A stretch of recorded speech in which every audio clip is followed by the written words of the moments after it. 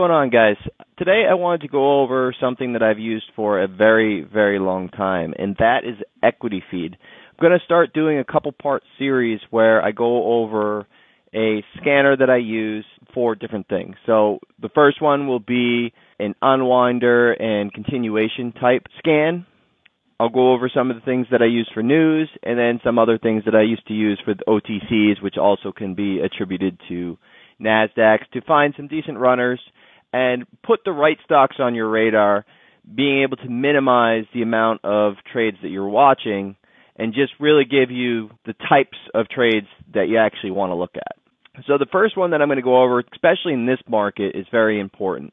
Typically, I like to look for breakdowns or continuation type patterns. When the breakdown I refer to as potentially unwinding. An unwinding would be like a daily chart where it starts to break big support and it just does a move that is not like the rest of the days. For example, if it's normally in a $1 type range, all of a sudden it breaks down and it goes down to $1, another buck, another buck, another buck, and it actually has a $3 or a $4 or $5 type unwind day.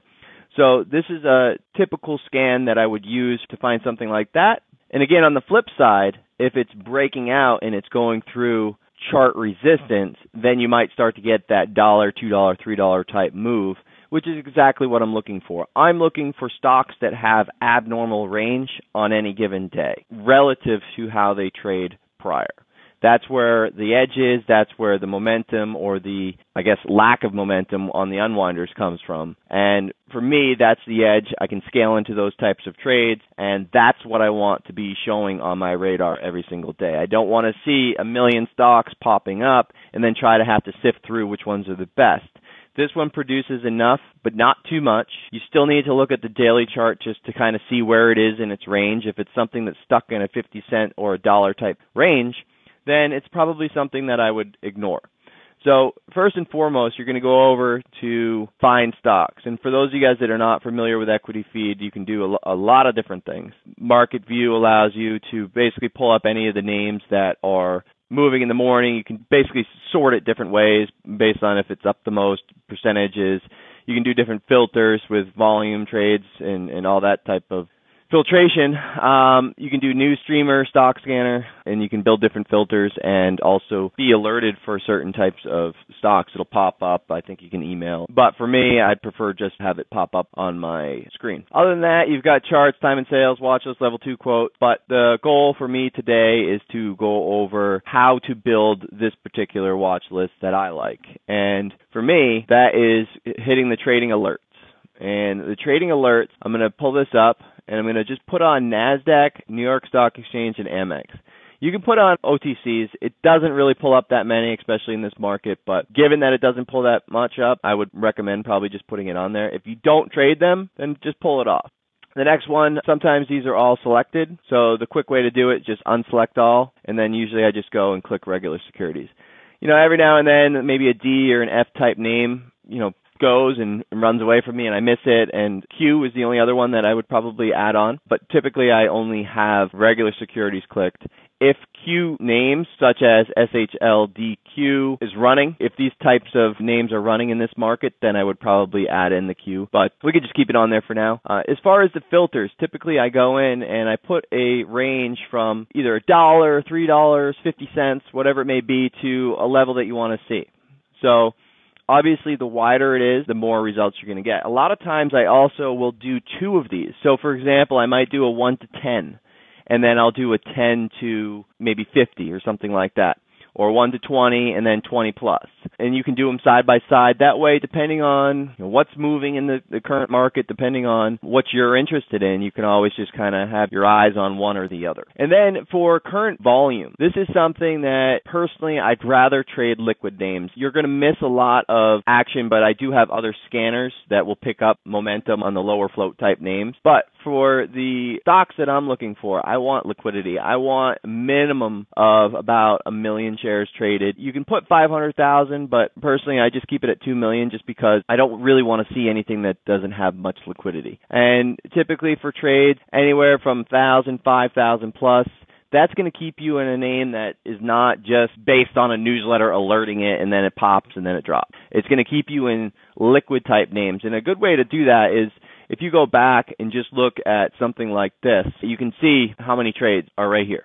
So if you go back and look at, yesterday's and days like that, you can go and see, okay, well, how many trades? Okay, they had 20,000, 80,000, whatever it may be. So I think it's a good sticking point. It also means that the volume that might have originally put it on your radar was enough that, it's not just one or two traders in the name, but it's actually a lot of orders going on. And then lastly, current money volume. This is actually the amount that is, if you were trading, if it had 1 million shares and it was an average price of $7, that would be $7 million that was traded back and forth. Total volume. So you just take the share price times the volume, and then that's what this number is. So typically, I don't want to trade anything under, 500,000. And a lot of times I've just put 1 million just because it keeps me out of the low volume type stuff. Sometimes I like to see the low volume stuff. It depends on the market. And obviously, like I said, we can do a different scanner for something like that where we can focus on lower float type names, lower volume, and have it alert us to that. So those are the main things that I put on here. And then you just do a filter now, and then that saves. And then the alert settings, I like to keep show recurring highs and show recurring lows on, because then that way it allows me to see if I miss it and it keeps on hitting. I want to see that. I want to see the one that just keeps on making lows and lows and lows and lows, not just randomly here and there. I want to see it so I don't miss it. And so that's the way to do that. And then otherwise, I just hit usually day highs, 52-week highs, day lows, 52-week lows.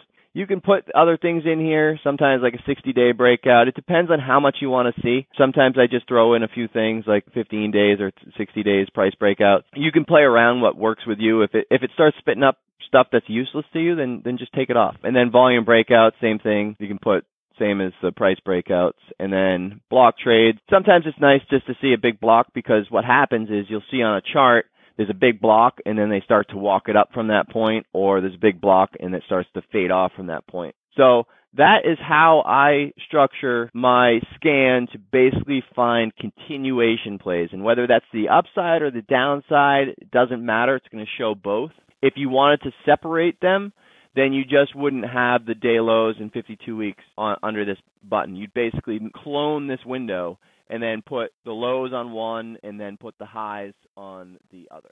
So that's my unwinder and continuation type move. I do use other filters, but this is the main one that I like to see that keeps you kind of in the pulse of the market, I guess is the best word for it. So if you want to continually see what's going on, what's moving, what's hitting lows, what's breaking down, and has good liquidity, then this is probably a great filter to start with. As you progress later in the day, you can always change this to, say, like 5 million volume or 10 million volume, whatever jives with your personality and how you trade. The current trade, you could move up to 20,000 or 50,000, and then the money volume should also go up. So, I mean, that's something that you can change. Typically, I don't, just because there could be new trades that are starting up that are lower volume later in the day, and I still want to catch those. So I basically leave these settings throughout the day. The only other thing that I add in there is usually I put current day range of 30 cents, just because I don't want the stocks that are typically in a 5 or a 10 cent range during the day.